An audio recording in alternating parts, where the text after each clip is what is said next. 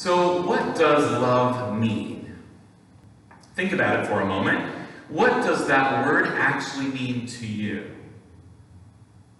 Regardless of the 171,476 words in the Oxford English Dictionary that are currently in use today, there is still a limit to our language. I love mashed potatoes. I love my friends. I love my family. I love watching movies. I love cooking and traveling and reading.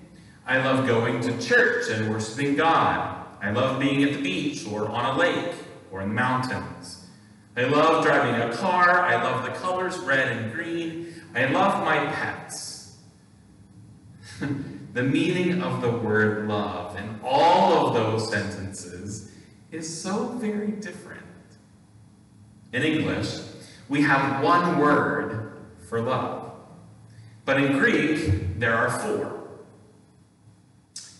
Phileo, storge, eros, and agape. Only two of them are used that often in Scripture, phileo and agape, but all four of them mean very different things. The first one, phileo, is the type of love that we have for friends. It is the mutual affection that grows between two people that have a common bond. Aristotle would say that this type of love requires reciprocity, a give. I hate that word. Reciprocity. A give and take in a relationship where each mutually benefits from the bond that is created. This type of love just happens naturally as those common bonds between people are shared. The second one, storge, is the type of love that we share between family members. This love is similar to filial love, but is reserved for the more intimate relationship that develops between parent and child or between siblings. The third word for love in Greek is eros. This word is the kind of love that is shared between lovers. It is the romantic or passionate form of love. It's often the kind of love that can grow out of a filial relationship between two people, or it can be sparked from the moment two people lay eyes on one another. The last word for love in Greek is agape, and this type of love is referred to as the highest form of love. It is love that God has for us and that we ought to have for our Creator. Years ago, the definition for agape love would have included charity in its definition, but unfortunately, the word charity has come to only mean giving away money or things to someone in need. But the original concept of charity, and therefore this agape love, is that it is unconcerned with the self, and only concerned with the greatest good for the other. Agape love is not born just out of emotions or feelings or familiarity or attraction, but instead from the will as a choice. It requires faithfulness, commitment, and sacrifice without expecting anything in return. So the biggest difference between agape love and all the other words for love is that there is no expectation for reciprocity. There, I said it. Reciprocity. As we read this passage from Romans, the word for love used in this is agape, meaning that we are commanded to love others without expecting anything in return. It requires faithfulness to our neighbor. It requires commitment and sometimes even sacrifice for the well-being of others. It is the only type of love that can be commanded of us. All the other forms of love either grow naturally because of the bonds that are shared, such as friendships that develop as filial love, or eros love if they develop into a romantic type of relationship, or they exist due to family relationships or bonds, not necessarily of our own choosing, such as storge love. One might point out that the Ten Commandments say that we are commanded to love our father and mother, but this is incorrect. We are commanded to honor our fathers and mothers. Because the only type of love that can be commanded is agape love. In our reading today from Romans, the word for love used, as I said, is agape, which tells us that as Christians, we are therefore commanded to show empathy and loving kindness to everyone. We are commanded to show the kind of love that God has for us to our neighbor. Origen wrote that love is the one obligation that fulfills all other obligations. And that's exactly what the author of Romans is saying here. Agape love for everyone is the fulfilling of the law. You can't be doing anything wrong if you are fulfilling this one commandment. If you think loving one another, though, is an easy commandment, think again. The biggest difficulty with this is that we are far too self-absorbed and far too self-focused to sacrificially care for all others. We have our limits.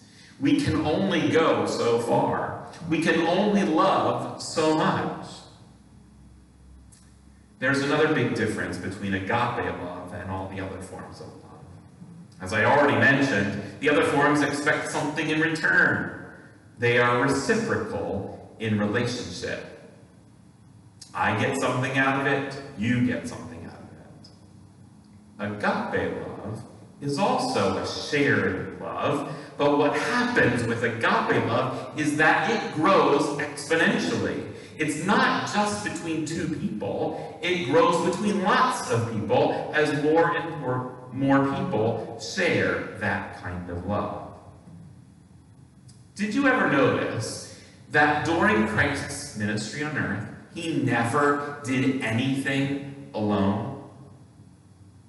The only thing he ever did alone was to go off to a desert place or to a garden to pray. Everything else he did was with a group of others. He personified that agape love by bringing people together to learn, to work, to do miracles, to teach, to care for others. And if we go through the scriptures, we can see just how that agape love grew. First, it was just the 12 that Jesus called. Then it included some others, an outer circle, if you will, wives and mothers of those disciples, and people like Mary and Martha and Lazarus. Then in Acts, as the Christian movement grew, it included those that added to their number every day, even into the thousands. Today, as Christianity has spread throughout the world, it has included billions of people since Christ's death. It is because of that sacrificial agape love. We need to agape one another. As Christ has agape'd, not really a Greek word, but okay. As Christ has agape'd us. One of the things that I have always loved about smaller membership churches is, we have the quirky uncle. We have the wayward cousin. We have the Marys and the Marthas, the mother-daughter disputes. We have the prodigal son and the older son who has been here forever feeling neglected. We have the black sheep of the family, and we have the Josephs. The drama queens who need center attention. Now, I don't care if you identified with any of those particular characters, or thought of names for those characters, or think that none of them actually exist here. What matters is that regardless, we love one another. We know how to accept one another, with all of our character flaws and our character strengths. That is the power of agape love. Because there are lots of those kinds of people out in the world. And the more we share agape love, the more all of those characters feel included, cared for, and loved themselves. After all, we are the body of Christ. Our agape love for all of our neighbors is the greatest gift that we can give to the church and even to the world right now. There's this thing that happens with agape love. If you are the receiver of it, you feel empowered, strengthened, changed to become a better human being. And when you are the giver of agape love, you have more love to give. You are also strengthened and empowered, and you become a better human being. Josh Groban wrote a song called You Raise Me Up. When I am down, and oh my soul so weary, when troubles come and my heart burdened be, then I am still, and wait here in the silence until you come and sit a while with me. You raise me up so I can stand on mountains. You raise me up to walk on stormy seas. I am strong when I am on your shoulders. You raise me up to more than I can be. There is no life without its hunger. Each restless heart beats so imperfectly. But when you come, I am filled with wonder. Sometimes I think I glimpse eternity. You raise me up so I can stand on mountains. You raise me up to walk on stormy seas. I am strong when I am on your shoulders. You raise me up to more than I can be.